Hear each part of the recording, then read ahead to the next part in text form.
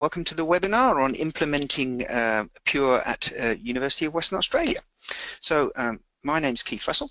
I work for ANZ. I'm Partnerships Program Manager, and I'm host for today. And a big thank you to my colleagues Suzanne Sabine and Natasha Simons, who are co-hosting the webinar with me today.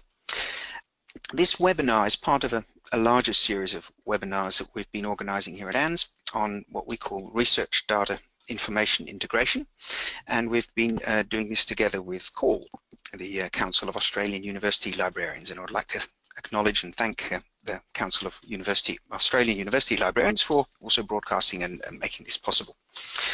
The first 5 webinars in this series have been around systems that in use at institutions capturing information about research data.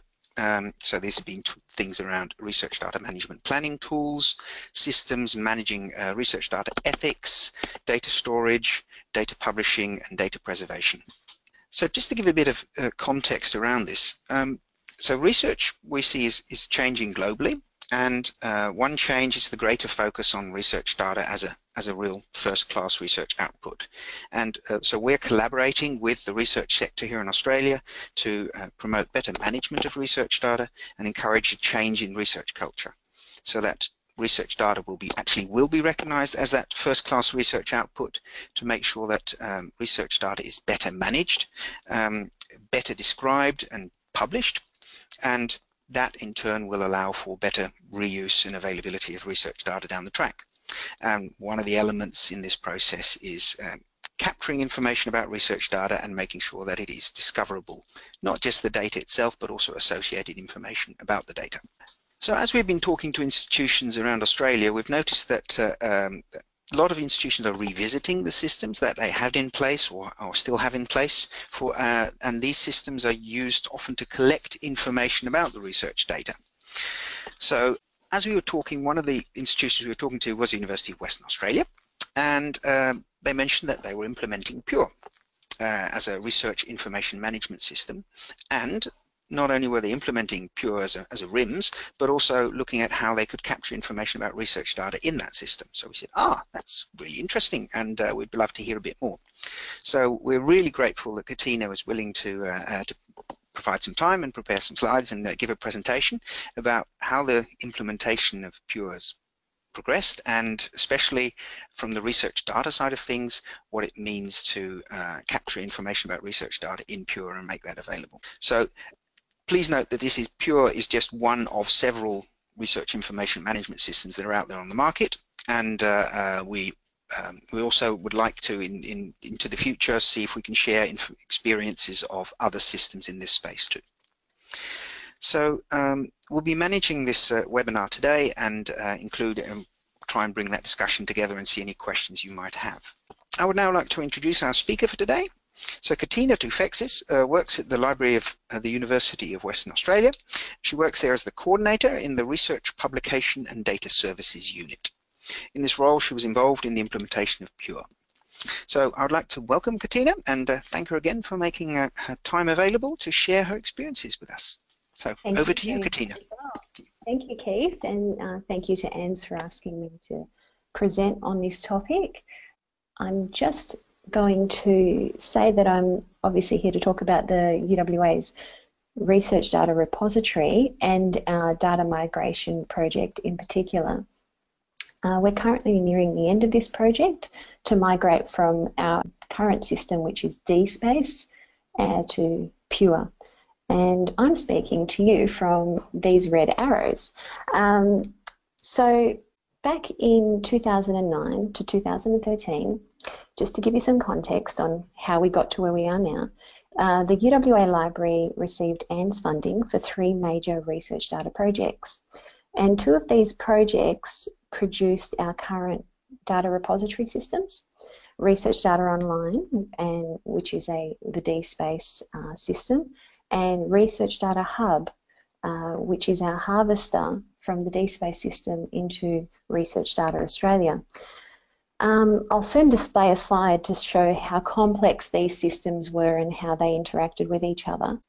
Research Data Online, the DSpace system, it allowed our researchers to directly upload their datasets via their FEMI login. In total, we have 136 datasets in RDII at the moment. And I'm not going to go into great detail about this current system because we will be decommissioning it soon.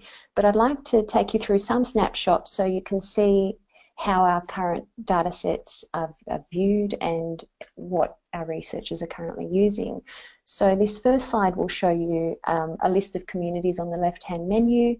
It's a typical DSpace kind of environment, and the collections within each community are at the bottom of the screen. The next slide is an example of a dataset record as they currently sit in UWA and the RDII system. So that's one of our major open data projects that we've got there that feeds into Research Data Australia. And that schematic diagram I was talking about, well, this shows all of our UWA sources and how the systems interact with each other, particularly for our research datasets. The web applications were highly customised in DSpace in particular to meet the initial requirements from the ANZ projects. So you can see that DSpace is used to upload the datasets and input descriptive metadata, and Vivo was used to link grants, researchers, publications to feed straight through to Research Data Australia. Our intention at the start of the project was to eventually use Vivo as a researcher profiling system, but that's something that never eventuated, which is very common in these sorts of projects. You can never tell what's to come. If all that looked confusing, well, it is, and we really wanted to simplify our systems within the institution. We also wanted to address long-standing issues which we had with our current system, particularly with community creation. You saw those communities on the left-hand side.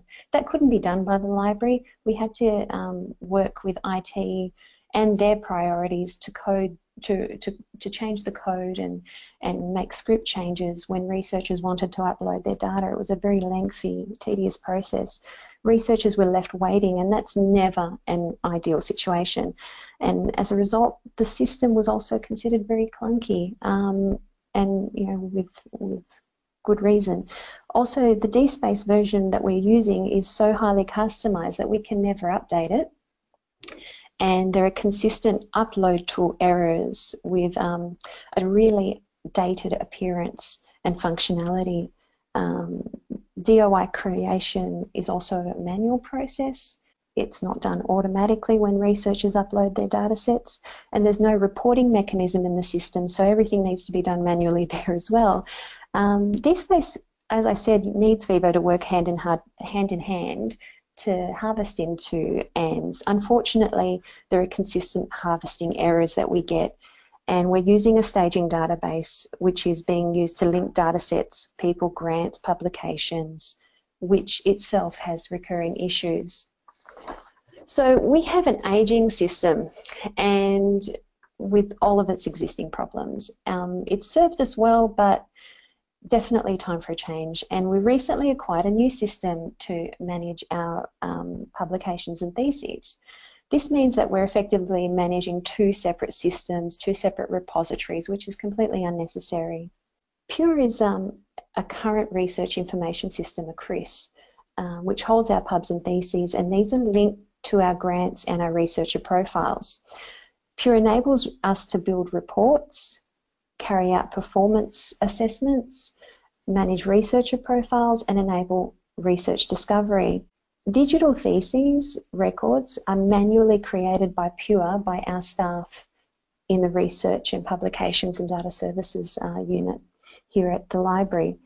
The research output content under the thesis template, that's just a snapshot of the admin section, this is also what researchers see when they want to upload a thesis, and on the left-hand side, the theses there appear on the menu. PlumX has been integrated last year, and we built an integration with PURE to create a PlumX dashboard and track metrics using data from the repository. We collate the metrics by various groups, researchers, school, faculty, and we embedded the PlumX widget into the UWA research repository. We're currently also investigating free altmetric API to implement and display altmetric donuts on the repository output records. The donuts will allow users to click through the full altmetric detail pages. And we have also recently integrated Pure with ORCID, and researchers can now log into Pure, create and connect their ORCID ID. Once a researcher has created their ORCID ID, the Pure has the right to push output and limited affiliation data with their ORCID records. This functionality was made available when Pure was rolled out to researchers earlier last month in April, and datasets unfortunately can't be pushed from Pure to ORCID, which is something we've discovered. So we embarked on the DSpace to Pure migration project. The project aims to deliver a range of benefits, improving the architecture by consolidating our research repository systems, reduction of time spent by IT managing and maintaining the old DSpace system, getting a better user experience for researchers who want to upload their data sets quickly, and UWA researcher compliant with new institutional requirements and publisher and funder research data management requirements. And there is a greater potential for ongoing development of the service because it's part of a greater global community of users, and they use the Pure system for research data management, particularly in Europe and the UK. Enhanced system support through vendor partnership. So when we have issues, we can lodge JIRAs and have Pure support help us out there. And also Pure enables us to link together data sets and publications arising from the same research grant, which is exactly what we needed. Our project team and project board members are a mixture of individuals from both the library and IT. UWA has recently gone through a renewal process, and what was known as the e-research unit in the library is now known as Research Publication and Data Services. And this small team created quite a few documents for the project, and these are just a few, and currently we're going through the implementation process and redesigning the Pure portal in development so that we can roll out quickly.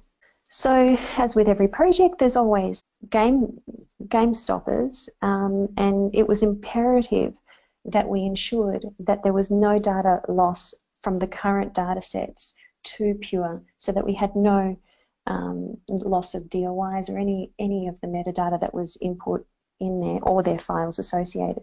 We really wanted to maintain the ability to harvest into Research Data Australia and obviously meet the minimum RIF-CS requirements for that, and enable researchers to, again, upload their data sets with minimal intervention from library or IT staff. And one of our hopes was to automatically produce DOIs for them as they're uploading their data sets. So if we look at the migration project, we asked Elsevier, the owners of Pure, to automatically transfer the existing data sets from DSpace to Pure.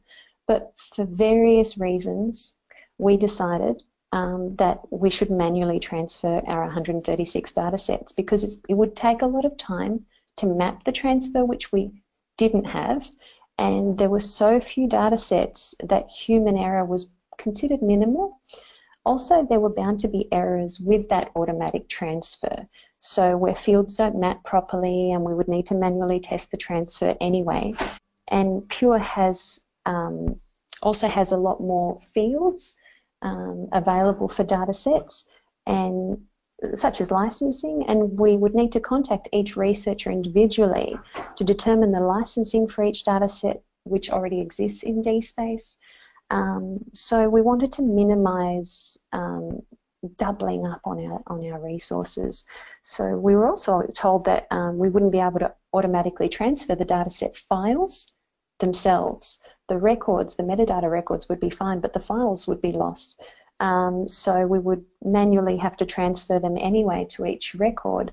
So we did the whole lot ourselves in a matter of a few days, and it was actually pretty simple. I also want to highlight one of the recent accomplishments in the project, and that's the development of a crosswalk from Pure to Research Data Australia. I want to mention Melanie Barlow, who's a technical analyst for ANZ and the ACT, and we together developed a crosswalk which would be beneficial for any other institutions in the future who wish to use the who want to harvest their data sets into Research Data Australia.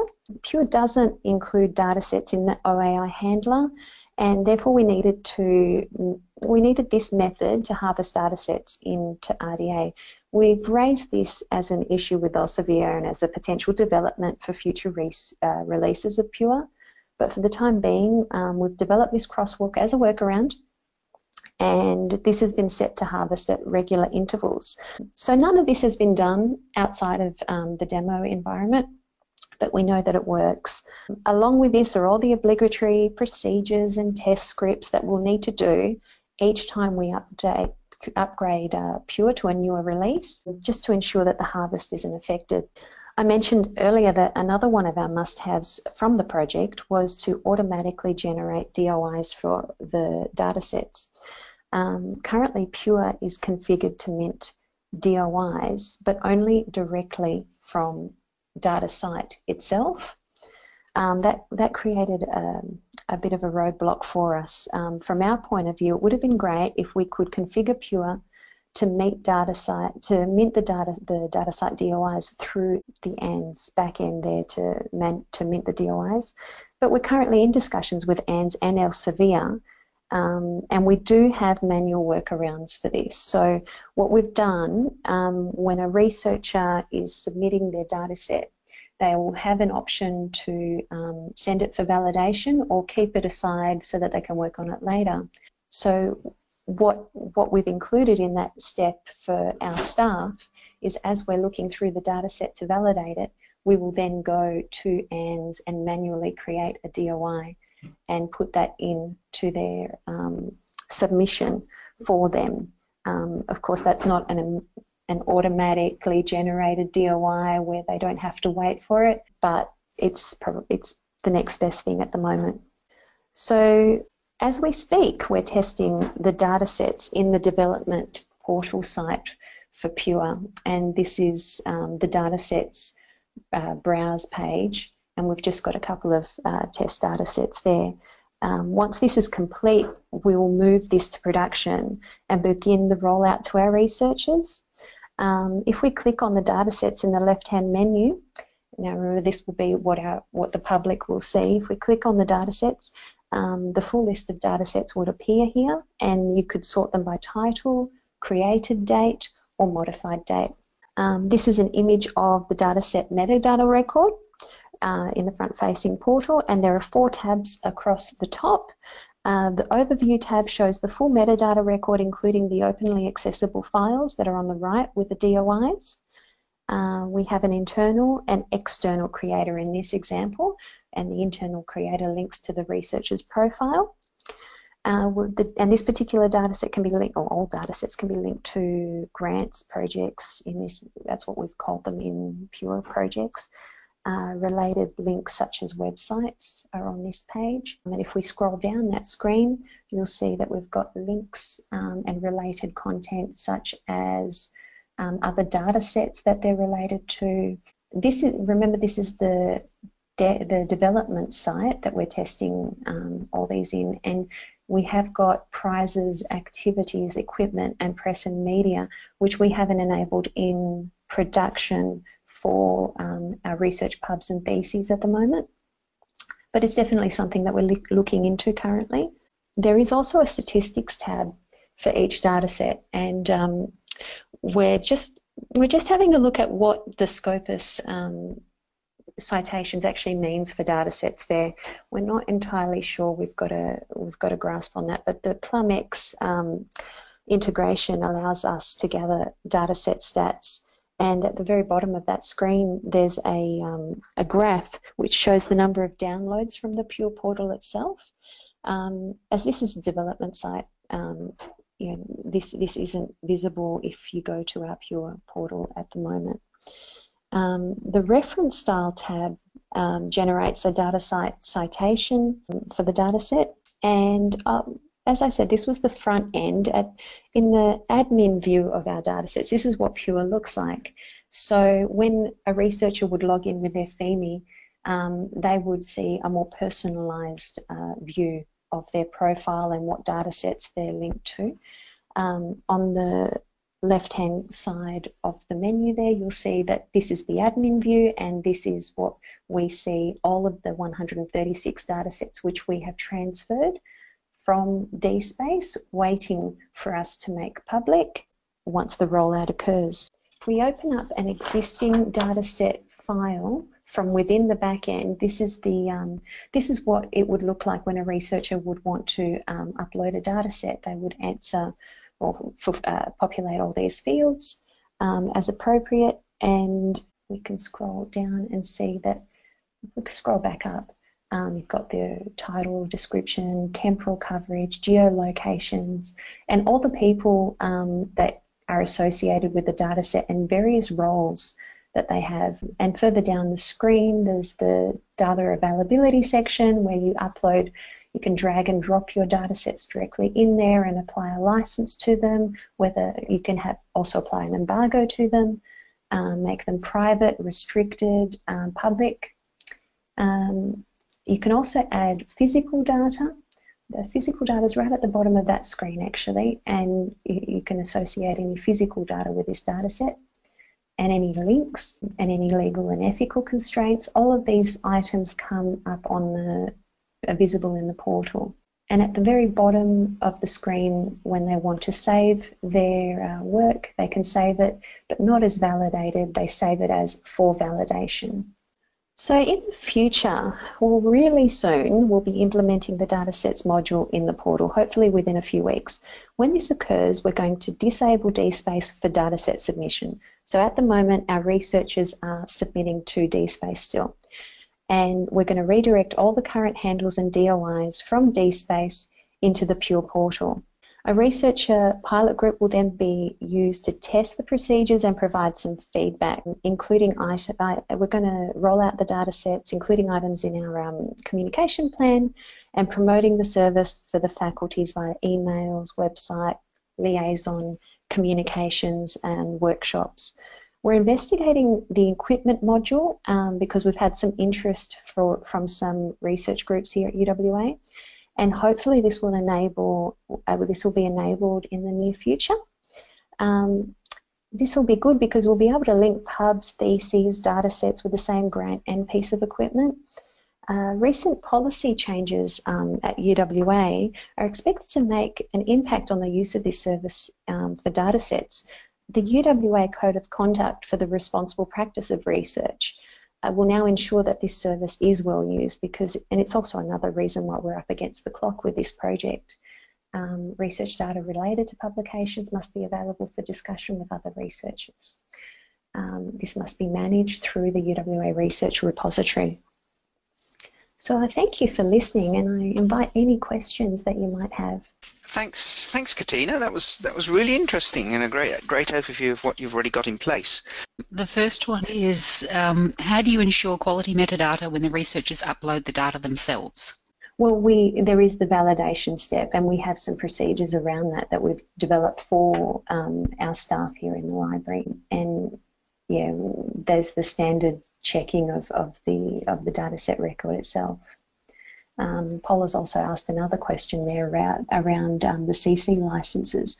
We've been giving a lot of information sessions around CC licenses here at UWA with our current service as well. Although it didn't have the ability to assign CC licenses in our DSpace system, we have been giving them advice as to how they should apply it manually to their current data set. So we're going to continue with those researcher workshops. They're incorporated, we call them researcher workshops, so they're incorporated with other library services and such as EndNote workshops and various other workshops that we have in the library. We incorporate them together. How easy were PlumX and OpMetrics integrated into Pure? Well, we had one of our staff members who are intimately involved in the PlumX and OpMetrics integration, and it was relatively easy to do. If you wanted any more specific information, we can send that through to you. If you just flick me an email, that would be easy to do if you're interested in that. And then Jessica, was Pure implemented as part of a wider university-wide project involving your researchers, services and faculties? It was with the Office of Research Enterprise, and they were heavily involved with us when we implemented Pure. And she says, I'm interested in how the grant data and profiles were implemented, which sounds like it was outside of the scope of the library's part of the project. I don't know if I understand the question, but it was always part of the scope of the project. The Pure was bought by the university in order to create a better researcher profiling system and streamline the grant data straight into that. So, Katina, I was just wondering, you talked about DOI minting and the possibility now to mint DOIs using Pure. Do you have any views or any recommendations to researchers as they're submitting their data sets on minting DOIs? Is it sort of standard procedure now that whenever they submit data they'll automatically get a DOI, or is it rather sort of that's something they have to turn on? Do they get some advice from the library around that? Well, with Pure, we can enable it to automatically mint DOIs, but we just can't get that direct connection to DataSite. DataSite mints DOIs in Australia via ANZ, and Pure requires a password and a username in order to automatically mint DOIs. So that's set up differently by ANZ in Australia. So we can't automatically mint DOIs in Pure from UWA. We've included it in our validation steps. So when we're looking at a data set in the library, something that's been submitted, we will then, as one of those steps, is go to the back end of ANZ, mint a DOI manually for the researcher and put it in there. If they have already a DOI from another location, let's say they've already put their data in Figshare and they've got a DOI already, in the researcher guides, the submission guides, we've told them you must insert it here, and then we won't mint a DOI on their behalf. We will use that same DOI. Okay, thanks. Antoinette's asked a question about training materials and communication. Yes. Yep. So we've already developed the guides for the researchers now, and the workshops are in the making at the moment. And in terms of the most successful channels of communication in introducing the new systems, well, we went straight to the Deputy Vice, the DVC of the Deputy Vice Chancellor of Research, and she was heavily involved. And then each of the faculties and the deans, we went to them and they filtered everything down for us. And we communicated heavily with our liaison librarians, senior librarians, just so that they have a grasp on the new system as well. Is there any provision for enabling Pure to receive dataset metadata from other systems, e.g. microscopy systems, without manual entry by researchers? So that's interesting, that one, Mark, because recently we've been approached by the Centre of Microscopy, who are inputting their data sets into a different system, and there has been some discussion around that. So that's a watch this space. Yeah. So they sound pretty promising about that being able to happen. I think that's all of the questions. Okay. Well, in that case, I'd like to thank you very much for a really interesting presentation and a great overview of the work you've done at UWA, and a really interesting example of how you can use the system to capture information about research data and use it to publish. Well, thank you all for attending and listening and asking your questions. Thank you very much for your time. Thank you.